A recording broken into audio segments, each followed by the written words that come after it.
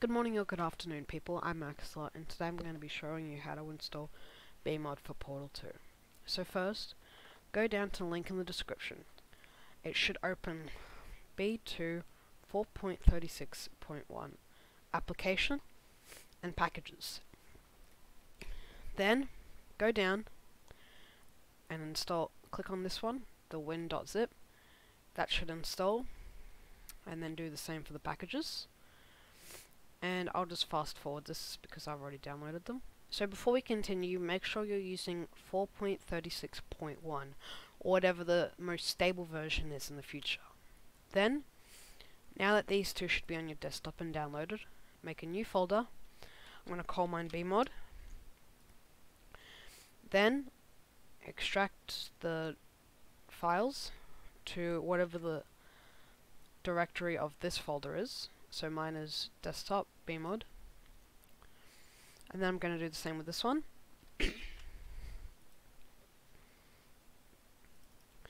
Now that that's done, I'm going to open the application. See it says application here. This is the icon. Wait for this to launch.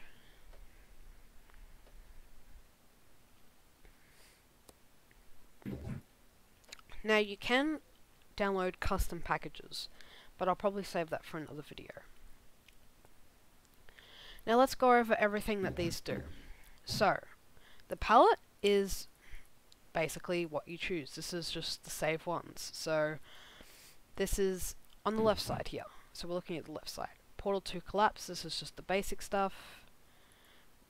Basic Portal 2, blank, BeeMod. Yeah, and then you can save palettes.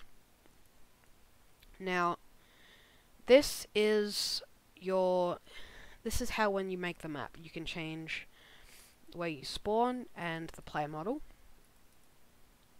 You can change the lighting and everything. Then, back here, let's close all these. This is your palette, basically. This is your main BeeMod palette. Now, you can add more to this palette, but not over here. This is your limited amount. So let's go blank, and let's drag some stuff over. So just random stuff, and if you want to change it back, you just drag them over like that. Now this is going to be my just completely random stuff. Alright, let's say I'm happy with that. Then I gotta open this one. Now I can choose a skybox. There's a fair few of them. I'm just going to go this one. You can choose the voice actor. I'll go GLaDOS Portal 1.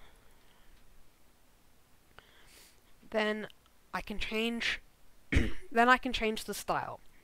So if you look down here, it says elevator videos. Now if I click OK, I can choose these. So you've probably already seen them before if you played the game. But if I make mine,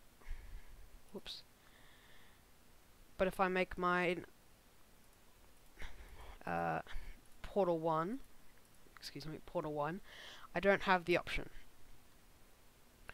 Then let's say I've done all that. Normally I would save my palette if I wanted to use it again. But then you hit export to Portal 2. Wait for that to be done. You can click yes or no. I'm just going to launch Portal 2 to show you what it's like.